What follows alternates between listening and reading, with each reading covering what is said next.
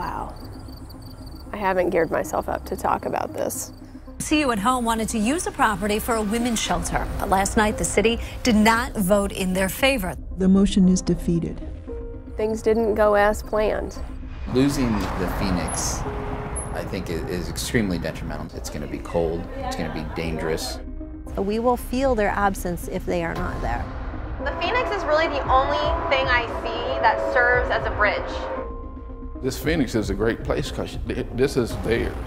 This is not ours. I didn't want to change. There was no way out. It was nothingness, like a hollowed out shell of a human being.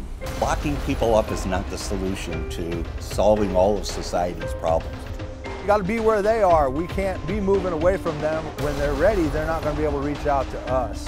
We measure success by how we treat the least of us. There's going to be some place. It's not even on my radar to consider anything else.